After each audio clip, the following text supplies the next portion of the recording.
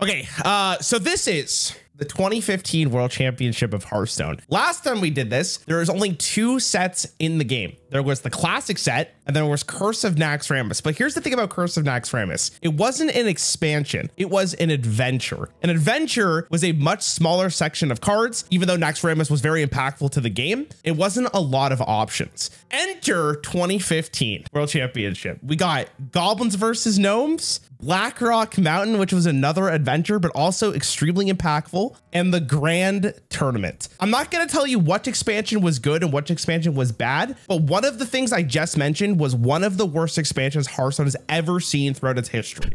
Okay, it better not be the Grand Tournament. I'm not telling you what it is. So cringe.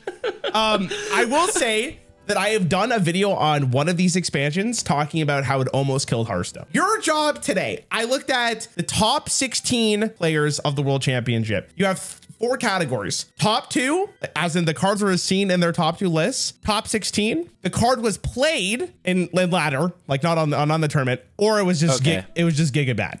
Okay. Grim Patron. 5 mana, 3/3. After this minion survives damage, summon another Grim Patron. Let me think. So I remember there's a hero power that damages something. Like you can just 1 point shoot this and make another. Does that mean it survived damage? As long as it doesn't deal 3 or more when it's at full health, it will summon another copy. Dude, freaking everything does 3 damage though, right? How hard can that be? Oh my goodness. So last time you showed me a Chillwind Yeti. And I was like, and that turned out to be a finals card. And I'm supposed to tell you whether or not Grim Patron was in these categories. The meta call is to like put this in the finals or something, but just looking at this, my heart says it's bad. Like I give this bad and you're going to tell me I'm wrong, but we're going to start somewhere. Okay. So before I even tell you the answer to Grim Patron, do you think Lotheb still saw play in the top 2 of this World Championship? Yes. Yeah. Lotheb was top 2. He was top 2. Yeah. I mean, that card is insane. Very good card. I got to really set the stage for this card. This might be one of the most iconic cards Hearthstone's ever seen. In fact, people, when they see this card, know what the voice line is. Hey, everyone, get in here! It is that iconic. Now, just before the Grand Tournament was released, there was the best deck in the game. You know what that deck was called? Grim Patron Warrior. Good God. Okay. Grim Patron Warrior was so powerful that if you knew how to play it, it could have a winning matchup against every other deck in the field. So Blizzard decided to nerf a very important card from this deck, not Grim Patron. Grim Patron was never nerfed because, as you probably could tell, that card's not that spicy. They nerfed this card instead before this World Championship. So I have to give you context here. Whenever you summon a minion with 3 or less attack, give it charge.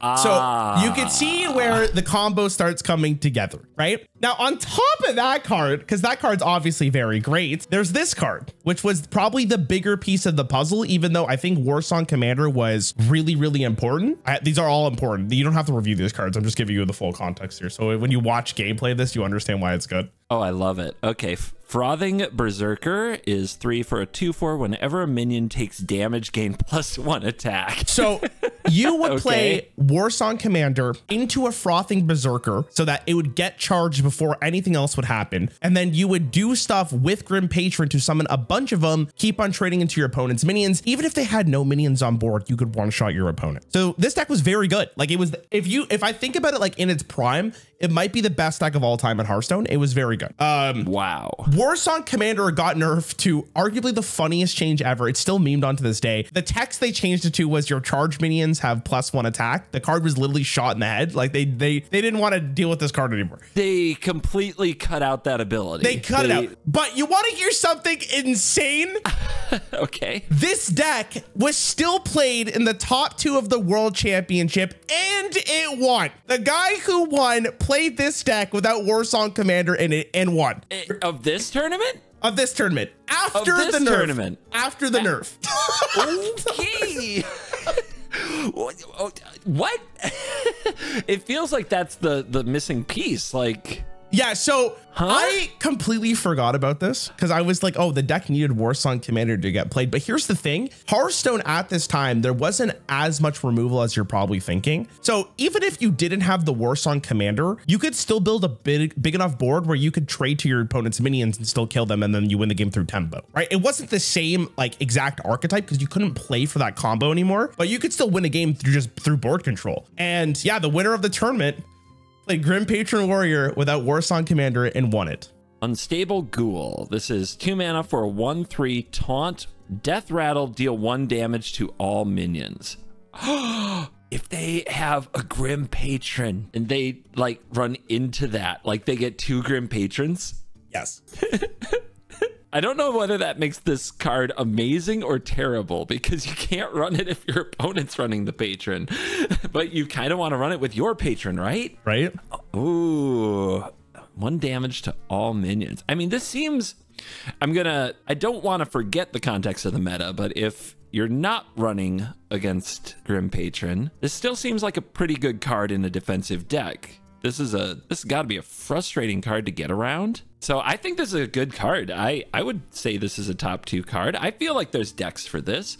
If you're trying to stall the game, this seems great, and it seems great with the patron. Yeah. Okay. So great analysis right there. This card was played in the same deck as Grim Patron. For the one that they played, it was a 1 of. It wasn't a 2 of. But you're right. It's really good against early decks, but it's also really good against, or with your Grim Patron, I should say. The thing is that you'll start to notice the pieces that really started to make Grim Patron very powerful because you could set up dealing 1 damage on board before you even played your Grim Patron. Oh, Ironbeak Owl. Aha. The joke's on you. I watched the 2014 tournament after we did the video. Right? This card was in freaking everything in 2014. So let me explain something real fast to you. You're right. Okay. It was in everything in 2014, but you're forgetting 2 expansions in an adventure. Did an Ironbeak Owl really make the cut for a lot of these decks? Remember, Hearthstone's only 30 card decks at this point. How do you do better than the Owl? Look at him. Look at this staple of competitive Hearthstone. How is this card not the thumbnail? Why is this not the most appreciated card in the game? Why are we making a big deal? He had his time. He had his time. He wasn't Grim Patron level, but he had his time for sure. Somebody in the top 16 played this Owl. I'm going top 16 cards. Somebody held on. Somebody held on to the pass. Okay, so it's interesting. You would think that at this point in Hearthstone's lifespan, they would print a better silence card. There wasn't a better silence card than this. This was the guy, and he was played in top 16. Ironbeak Owl was nerfed. How do you think they nerfed it? How did they nerf it? Oh God. Battlecry, maybe it's like silence a minion that was like 3 or less. Maybe they put like a ceiling on the silence effect. So that would may have been more elegant, but they made it to 3 mana. And a 3 mana 2/1 was kind of hard to really want to put into your deck at that point. I forgot that's how they nerf cards in Hearthstone back then. Just throw a mana on it. It's fine. Unstable Portal. 2 mana, add a random minion to your hand. It costs 3 less. I know that minions are not spells. I want that to be clear to everyone. I mean, this card looks good, but it is random. That doesn't mean from your deck. That means of all time, right? Any minion that's in the standard pool you can get. See, that is the stuff right there. That makes me, I don't know about that. There is some real crappy stuff you can get, but you could get an Owl. That could happen. You could get an Owl. The fact that it costs 3 less means that you're getting an insane rate though on almost anything. Like the worst case scenario is you get like a 1 mana minion and it's 0. So you spent 2 mana on a bad 1 mana minion. This is a tough one to figure out because it's so unreliable, but the reduction can be so good. I will say this card, did somebody play this in top 16? No, I'm going to say it was played, but not in the tournament.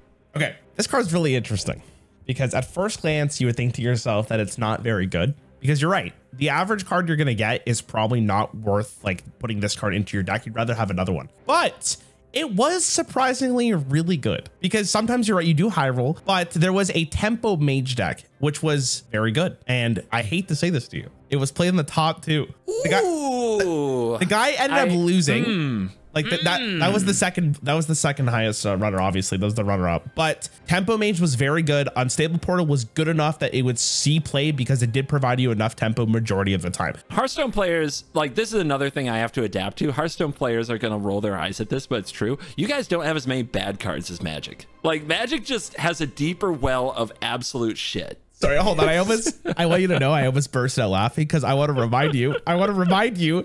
One of these sets was really bad. And that's yeah, I know. But I'm telling you, every Magic set, like if this card existed in Magic, I hope they make this for Magic. If this existed in Magic, every set has like 270 some cards, and like 200 of them are absolute trash for playing draft, for playing limited. Antique Hellbot, 5 mana. I'm gonna remind you too. Hearthstone's max health is 30, just for the record. Oh, I'm sorry. Antique Healbot. Yeah, Hellbot. I was like, what?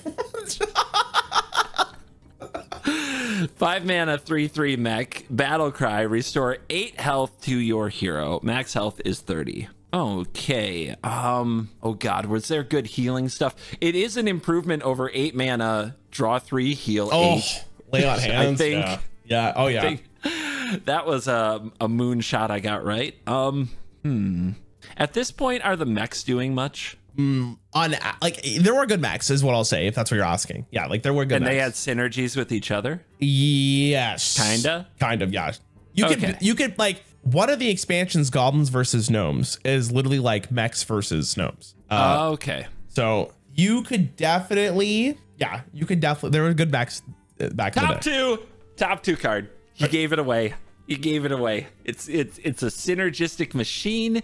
It's unbeatable. What are you supposed to do when there's 8 health gained? There's some card that says every time you gain a health, do 1 damage to your opponent's board. Top 2. In Disneyland, sure. I'm gonna warn you right now. This card was played in a vacuum. If it was played, like this was not a synergy card whatsoever. You're playing top this. 2. Okay, you're. You're not taking me off it. Okay, this was a top 2 card. Yes. Not because of any synergy, and I genuinely mean that. Like, you could cut the mech tag from this, and this card was going to see play. This card was played because you're right, healing back in the day was ass. And they gave a neutral healing card to every class. So if you wanted to play a 5 mana 3/3, which of course at the cost of tempo gained you 8 life. And that was really good apparently. So both the players in the top 2 ran it. Wow. I think it was 1 copy for each of them. Very, very nice. I do get this impression that healing is better in Hearthstone because the opponents can just go face. Again, you can't like interact, right? Yeah. So you can play a taunt, but if they owl it, then they just go face anyway. So healing's a little safer than taunt against some things, is the impression I got. Violet Teacher is a 4 mana 3/5. Whenever you cast a spell, summon a 1/1 Violet Apprentice. The Violet Apprentice is just a 1 mana 1/1 token. There's nothing on it. Okay, nothing else. Okay. This card was in like one of the decks in 2014, and it didn't do much, I think, in the games I watched. And the casters did kind of talk about it like it wasn't in a ton of decks, but maybe I'm misremembering. In 2014, it was in a rogue deck, and they cast a whole bunch of spells and made a nice board, but they're just 1/1s. And in the Grim Patron meta, where you just mow down the 1/1s and replace them with a board of 3/3s, I don't know if you want this anymore. Just like 2014, I'll give it a top 16 that somebody couldn't let go. There's always a boomer. There's always somebody who slides in there on their reputation, playing some, you know, they're not an innovator. They just cling to the past. There's always somebody sliding in there. Can't wait for you to tell me who it is. So this card is very interesting because in Classic, this card was ran in a deck called Miracle Rogue, which was pretty much what you described. You would play a bunch of spells, and this is one way that you could win the game because at least you'd have some kind of mid-range aspect to it, like a combo deck is what I'm going to describe it as. This time, there was a card that made this a lot stronger, and this is the card. Tinker's Sharpsword Oil. Let me try that again. Tinker's Sharpsword Oil. That's the weirdest thing to say. 4 mana, give your weapon +3 attack. Combo, give a random friendly minion +3 attack. So this card was good because what Violet Teacher says whenever you cast the spell, which means when you cast the spell, this summons the 1/1 and then the spell would resolve, which means you could summon a 1/1 with +3 extra attack, which was really, really powerful back in the day because it made an additional threat. There's a card called Preparation, which is a card that I'm also missing here. Preparation was 0 mana, reduce a spell by 3 mana. So this was Prep, Tinkers, and Violet Teacher summons 2 1/1s, and one of them also gets the +3 attack. That was actually a really, really good mid-game play, and it was enough for both the players in the top 2 to run it. Wow, this is a double top 2 card. Double top 2 card. One of them, the guy, Violet Teacher. The guy who won ran 2. The guy who didn't run ran 1. Zombie Chow. Yep. Zombie Chow is a 1 mana 2/3 with Death Rattle, restore 5 health to the enemy hero. The enemy hero. Now see, I would have said this was trash. Okay. but not every deck is aggro. Max health is 30. So if they're at 30 when this dies, they don't get any health, right? And so you can just use this to trade with their early minion. This is like a control card if you want a 1-drop in a control. Yeah, you're just trying to take out their early whatever. Yeah. Is this a top 2 card? This is a top 2 card. This is a top 2 card. Top 2 card, final answer? Yeah. Okay, so you're actually like kind of on the right path there. This card was used to establish board presence right from the beginning of the game, because obviously a 1 mana 2/3 is a pretty great stat line. That not only trades for another 1-drop majority of the time, but it probably trades up into a 2-drop. Mid-range and control decks love this card. Unfortunately, it wasn't played in the top 2. It was played in the top 16 though. Close. All right. I overshot. Good thought process right there. Very good thought process. Astral Communion is 4 mana, gain 10 mana crystals, discard your hand. The fuck? Oh, let me.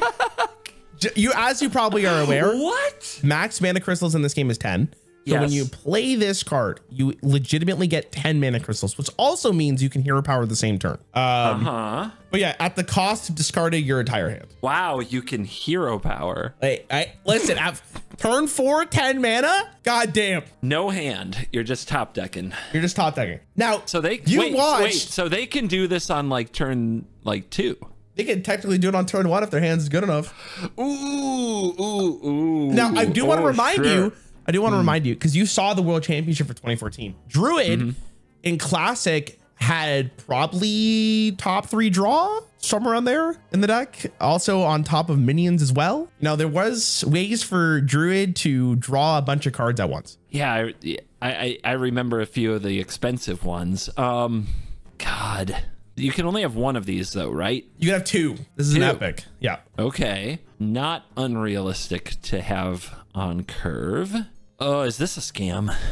Discard your hand, bro. Discard your hand. Think about it, right? You're right. You go Innervate, Coin, Astral Communion. You don't care about the other 2 cards in your hand, and then you're top decking literally on turn 1 at 10 mana. God, this feels like a scam, but it's also absurd. Like, it's also absurdly potentially powerful. This is like high ceiling, low floor. And then there's also the problem of if you build a deck around this with a really higher than normal curve, like what if you just draw the high curve? So I'm picturing like you get your opening hand, right? And it's got like 3 7-drops in it. And you're say, okay, I mull those away. I'm trying to hit Astral Communion. You hit an Innervate, you hit an Astral Communion, you play that, and you draw 7 drops the rest of the game. You are a baller.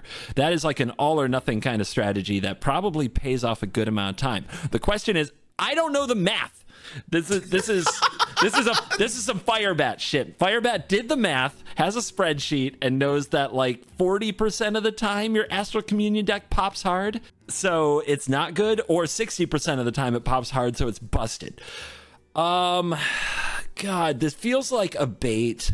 It feels like you put this in here as a bait. It's such a good Timmy card, and these are not my type of cards. I'm gonna say ladder played and that the stats didn't back it up. That's what I'm going with. Okay, so the math, the dream of this card is, yeah, you play this on hopefully earlier than turn 4. The possibilities with this card were endless, but it was just too bad. Yes. Okay. which means it wasn't Sorry, played. I was getting scared. No, you're fine. You're fine. I have to set you up for that. Now, this one is going to come down to really, I guess, personal experience. I wouldn't really say this card was good to begin with, but there's probably a couple people who had really high success with this because they're just the best gamers ever. This card was bad. All right, next. Isn't this exciting? Kind of. That one gave my heart little palpitations. Mal'Ganis, like a Rarran. Like a Rarran. And not a Rarran. Okay. 9 mana, 9/7 demon. Your hero is immune. Your other demons have +2/+2. What's immune? So immune is there's nothing that can deal damage to your hero. It can't be targeted. This card is on the board and it's not silenced. They have to kill this card first. Basically is what it means. Super taunt. Actually, just super taunt is a great way of saying it. Okay. I don't know what the payoff for other demons is. I'm remembering some of the other demons from the last tournament. This definitely doesn't feel like it fits in Zoo Warlock at all. I love a card that just comes down and gives you a turn. Now, the owl kind of has its way with this. Yep. The owl. So the owl is a killer, man. The owl is the nuts. I have trouble I really can't think of, I'm gonna feel stupid, but I can't think of the demons that were giving +2/+2 to that make this good as a kind of kindred leader to run with other demons. It's really that first line is locking me in on your hero is immune, because I feel like the other big cards, the 8 and 9 mana cards, I feel like they do more to the board than this does. And it's kind of like, okay, you play this big thing. Either they remove it, they silence it, or they attack it. Either way, it's just kind of a... I feel like you want your big play to be more resilient than this. Let's say cheeky one of in top 16. Mal'Ganis is a card that was mainly played because you could cheat it out. Now, this is a card I didn't show you last time with a card called Voidcaller. Voidcaller was released in Curse of Naxxramas, but didn't really have the payoff until later. This is Voidcaller, by the way, if you want to read it. This was a very good, like in early days of Hearthstone, this is a very good card. They just needed the payoff. Mal'Ganis was one of those payoffs. Now, not to be confused, it was still good to play on turn 9. Like it's like you said, it was just basically like a free turn, top 16, and he was played in every single Warlock deck as far as I am concerned. It is a Zoo Warlock card because they got a cheaty way to get it out. They got a cheat. Now, I was hoping you'd be like, there's no way this card's playable, even with all of that shit, because it's 9 mana to like what? Play a 9/7 body, but yeah, you could cheat it out. Dude. So in Magic right now, there is something that's happening in a format called Pioneer. It's like a powered format. It's older than Standard, so it's a very strong format. And there's this card that they printed called Vein Ripper, which is like 6 mana for a 6/5 flyer with some cool text. But like in Standard, people don't really even play it because it's just not on rate. But it happens to be a vampire, and in an older format, there's this 3 mana card that just cheats out a vampire. And when you have it on turn 3, it's broken. Yeah, I got you. So it's same kind of thing. Yeah, it's crazy how good mana cheating is across every single game. Just picking a minion and not playing it for its cost is pretty broken. Mind Control Tech. 3 mana, 3/3, Battle Cry. If your opponent has 4 or more minions, take control of one at random. I mean, I'm thinking about the boards of minions I've seen, and my God, there's a lot of just little dorks lying around. I watched the Sludge Belcher meta, okay? It's just little taunters all over the place, little totems and stuff. It was weird. There's so much little crap I wouldn't want to gain control of.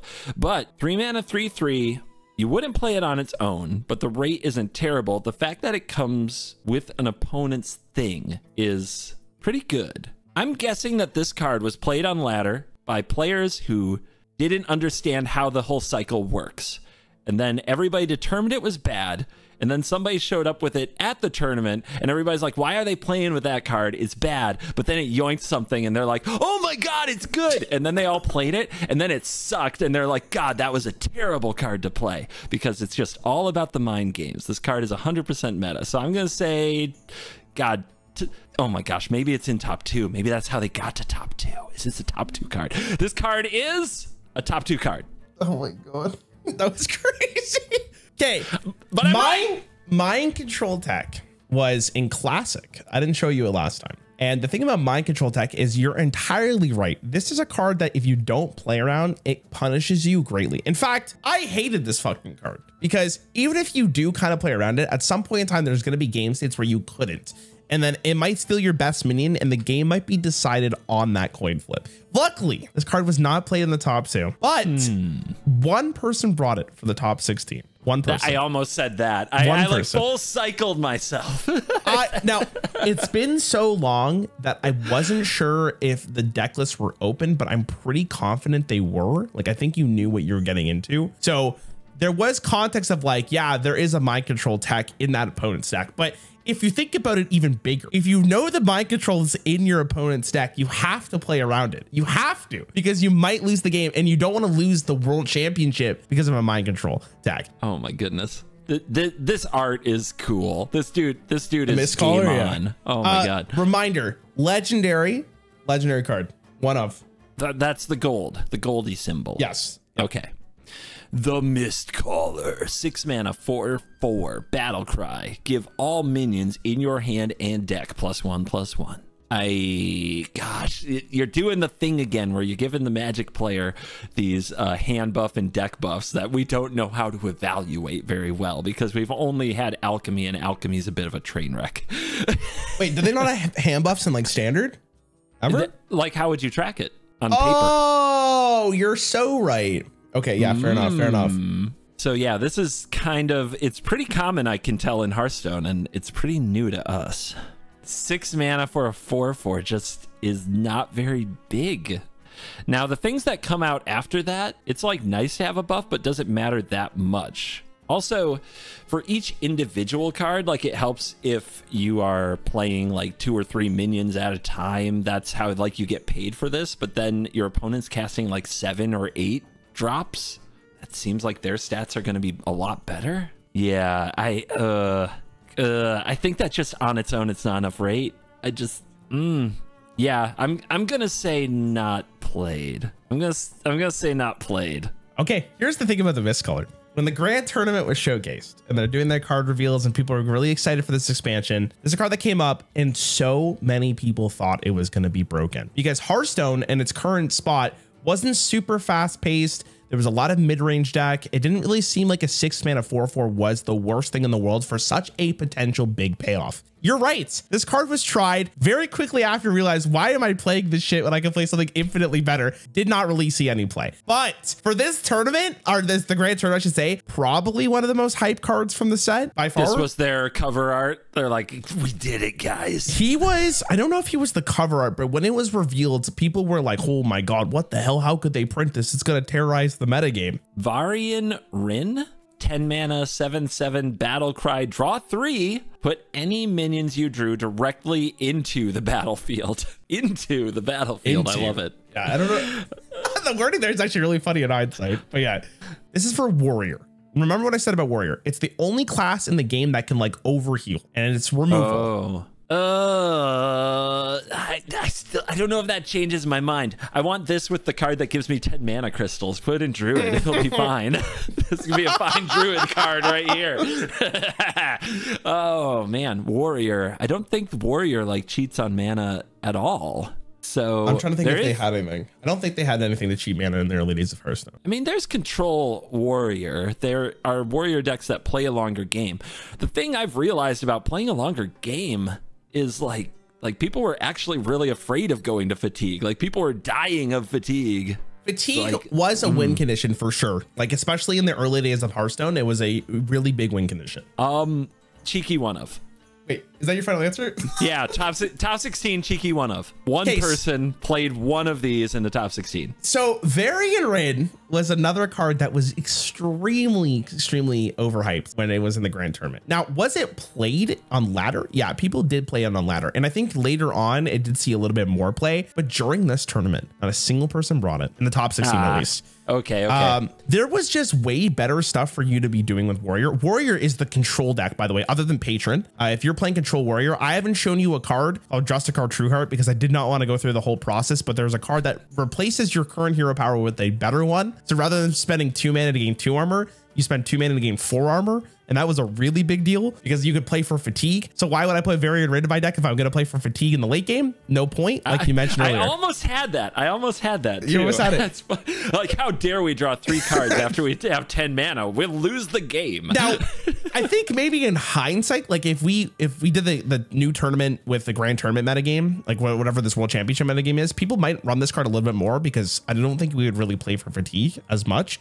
But the Control Warrior variant was much about gaining armor, stopping your opponent from winning the game, and then just fatigue them. Hungry Dragon.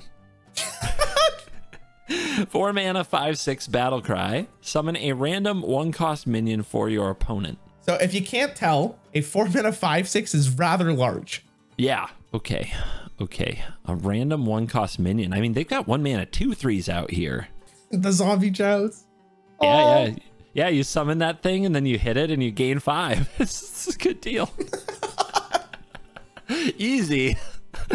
Man, I hate these like good stats but downside. What I remember is when they have charge, it's very good. So there's a card that's throwing out charge like it's a gift. Like everybody gets a charge. So my choices are really either it wasn't in the tournament or finals. I'll go finals. This card was bad. No. Yeah, it was bad.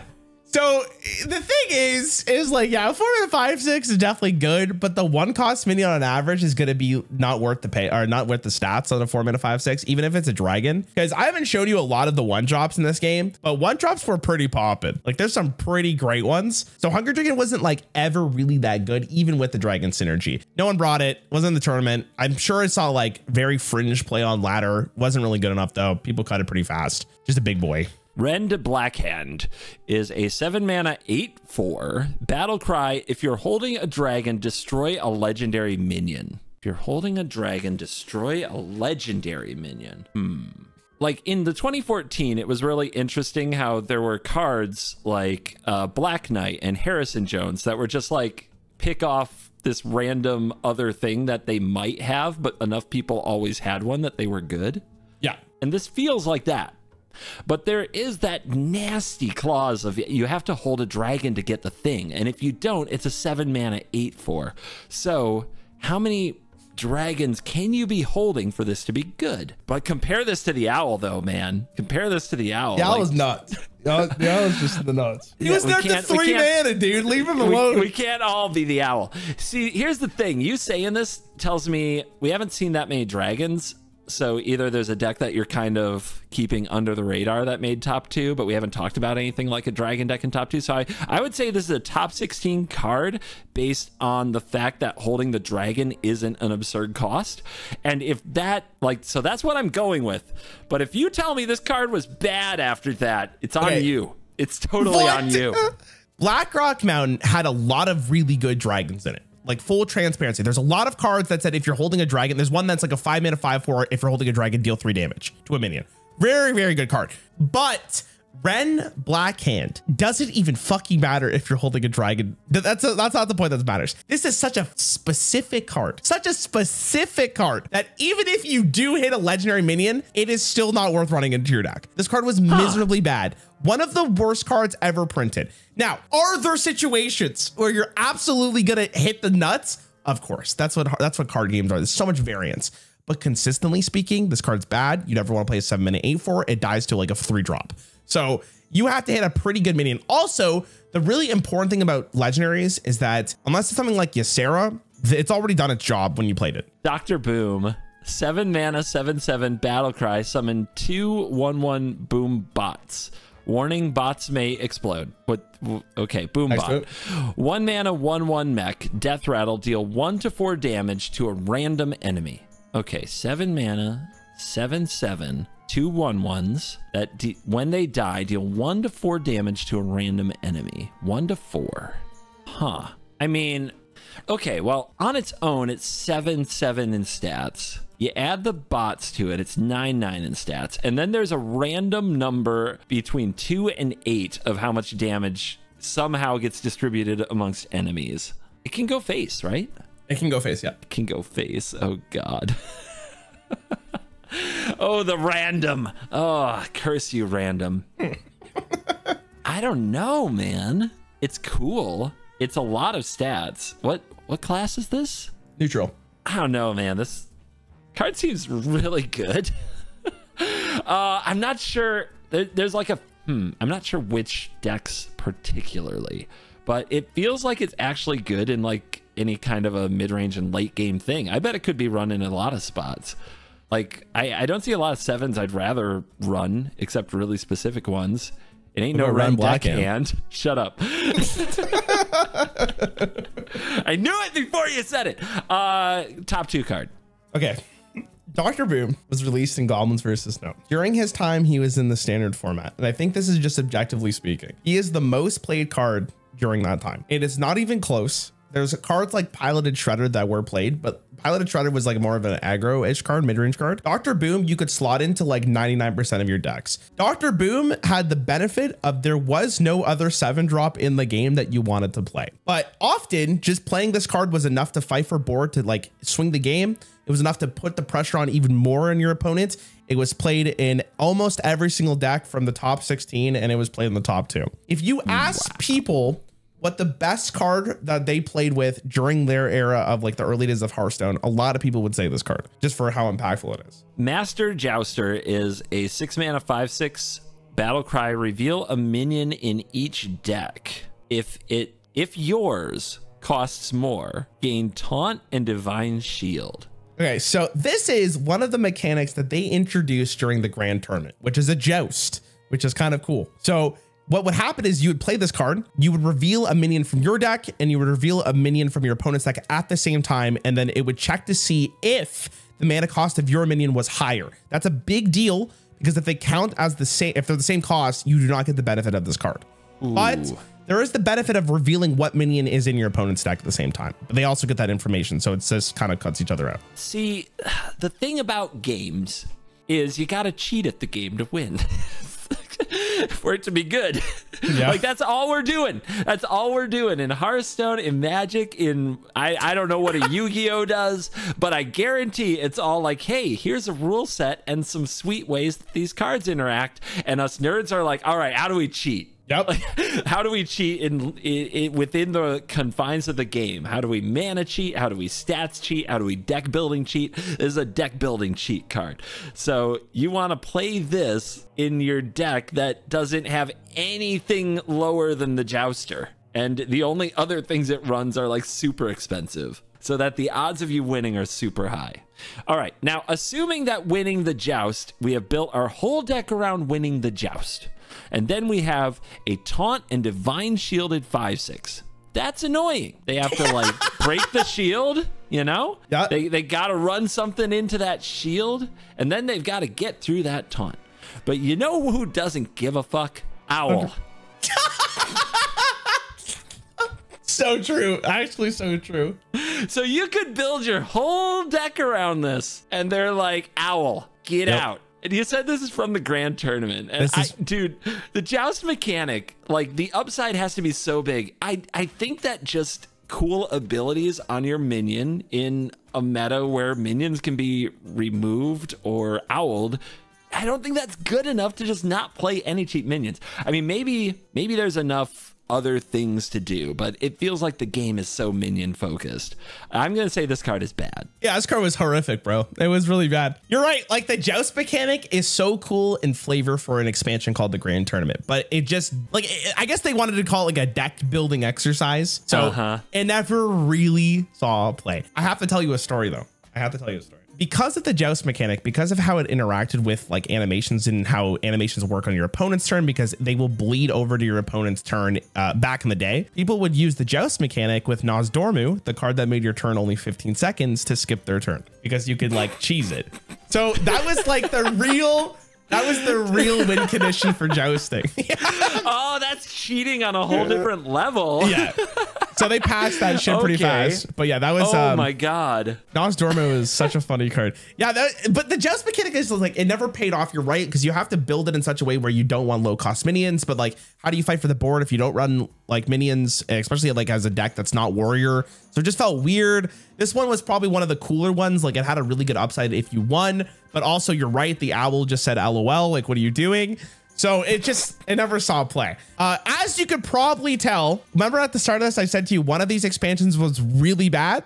Do you know what expansion that was after all of this? Yeah. Do you remember when I said it would be really cringe if it was the one called the Grand Tournament? Yep. So I made a video on this because it was really interesting. If you go look at the Google Trends for the Grand Tournament, it was the most hyped Hearthstone expansion of all time, right? Really cool theme. All of these really iconic cards coming from all over Azeroth to be a part of this Grand Tournament. Interesting concept of cards. The cards that they showcased was really, really cool. People pre-ordered it. It was probably the most pre-ordered Hearthstone expansion of all time.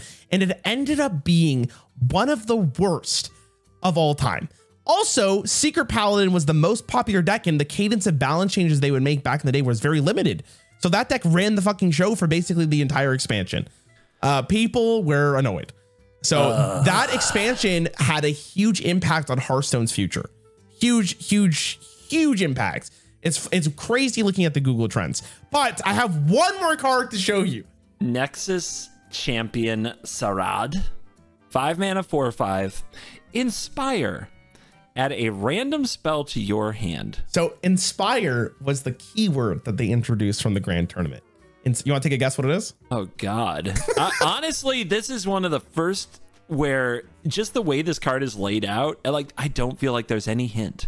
So like I really don't know. Inspire is you have to use your hero power to get the effect. So you spend 2 mana, use your hero power while this is on the board, and you get that effect. You spend 1 more mana than a Chillwind Yeti. Yep. You get a 4/5, and if on the next turn you pigeonhole yourself into a hero power and then maybe a 4 more mana crystals worth of stuff, that's like such a bad curve. I mean, it's not. Okay, it's not terrible, but I'm pretty sure that the opponent can do better. A random spell to your hand, as we've discussed, can be anything. There's a lot of crap out there. Doesn't mean it's going to work with your strategy. And then this just needs to be on the board while you punch your hero power to get some random dopamine. This card is bad, right? This card has to be bad. Oh, let me think. I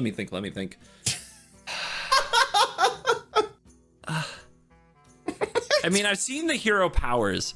There's a number of hero powers you don't even want to activate every turn. This is bad. This card was not played. This card is bad. This card's fun because this is out of all of the cards in the Grand Tournament. I've showed you actually quite a bit from the Grand Tournament. I don't know if you've realized the icon in the back kind of gives you a concept if I didn't say it out loud. But like Astral Comedian's from the Grand Tournament, right? Mm-hmm. And so is, the Mist Callers from the Grand Tournament, Varian Rin's from the Grand Tournament, right? There's so many cards here that like they look really cool, but they just never saw play. Nexus Champion Sarad was one of the few that were actually not that bad because this card was made for a deck where you needed to get more value and you were willing to take the tempo or the loss of tempo, I should say, for a card effect like this. And I hate to say this to you. This card was played in the top 2. Really? Like a random spell?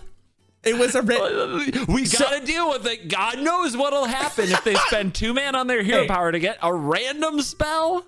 The concept was it was played in Tempo Mage. So Freeze Mage didn't want this card because Freeze Mage had a burn condition, and as long as it wasn't against Warrior, you were fine. Tempo Mage wanted this card. Well, at least some versions of it wanted it because you would play your early game minions and then you would use your burn, etc. You play for tempo, and then all of a sudden, like, oh, I don't have a lot of cards in my hand or whatever, right?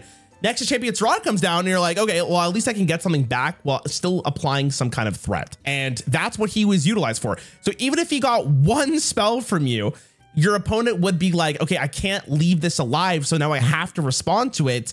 And that was enough for it to be played. Was it a good card to play in the top 2? You could debate about that. Listen, I'm not the player who was in top 2. I would have maybe personally gone with a slightly different strategy, but it was played. Wow. There's no way this card would get played today, right? Like you get laughed out of the building. It's like a 3 mana card today. So I 100% agree with you. It would not be 5 mana 4/5 5 mana 4/5 today. But there is a conversation to be had that when Demon Hunter was released, Demon Hunter is the only class in this game that has a 1 mana hero power. So if Demon Hunter was around during Grand Tournament, how much better would some of these cards be? Because I didn't show you any other Inspire card besides Nexus Champion Strahd for good reason. Because most of them were ass. Like you didn't want to spend 2 mana for an Inspire. In fact, it's funny how every Inspire card they released for that set was like, okay, but I have to add 2 mana to it. Because if I'm not going to play a 5 mana 4/5. So like, I can just play a fucking Yeti, right? Yeah. So you have to think of Nexus Champion Strahd as like a 7 mana 4/5 deal 1 damage with Mage and get a random spell, which is really, really bad. Inspire was such a weird mechanic. And I think they truly thought that like that mechanic was going to be so much better because like you didn't mind using your hero power nearly as much. Like Warlock likes using its hero power, but why would I want to play for value when I could just kill my opponent? You know, like what's the point? Anyways, I can't believe it. I still can't believe it. That is the 2015 championship, World Championship. There are cards I didn't show you. One of the most iconic ones you'll see during the time is Emperor Thorson, who is a 6 mana 4/4. Reduce the cost of every card in your hand by 1. I didn't show you that card because it was obvious how good that card was going to be for you. That card's nuts. It made Freeze Mage so much better. So you'll see Freeze Mage quite a bit during this tournament. But yeah, that's basically it. That's 2015 World Championship. Really, really fun. I can't wait. I can't wait. Hopefully I'll get to tell you, gush all about it next time. I'm gonna hype you up as well. Okay, I'm gonna hype you up. Okay. Here. This year was cool. I think next year and the year after that were infinitely better. And I can't wait to show you the year of Ungoro, Frozen Throne, and Kobolds and Catacombs. That year is fucking crazy.